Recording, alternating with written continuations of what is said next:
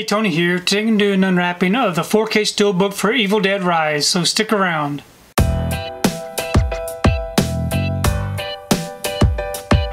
So I've received my order for Evil Dead Rise. This right here is a 4K Steelbook from Studio Canal.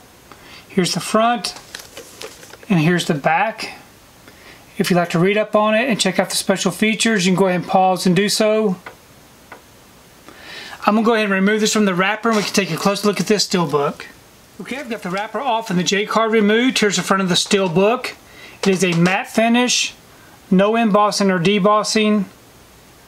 Nice little image there. And then here's the back. Mommy loves you to death. Open it up. We have our front and back together. Not too bad. I would have liked to have seen maybe some more artwork on the back.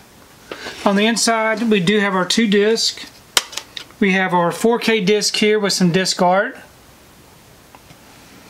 And we have our Blu-ray disc with the same disc art.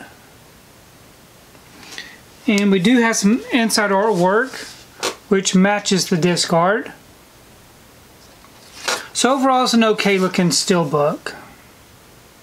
So I'm really happy to have added this one to the collection. We did not get a Steelbook here in the US.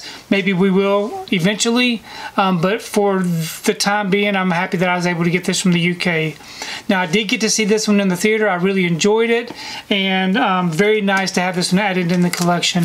Please leave me a comment below. Let me know what you think about this particular Steelbook unwrapping, and also let me know what you think about Evil Dead Rise, because I really do enjoy reading your comments. If you like what you saw here today, please give it a thumbs up and share the video. If you haven't subscribed to my channel, I would really appreciate it if you would subscribe.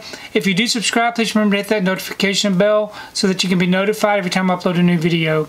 If you haven't found me on my social media accounts, I'm on Instagram, TikTok, and on Twitter. And if you'd like to find out what I've been watching, you can find me over on Letterboxd. I do have links below. But thanks again for watching, and we will see you next time.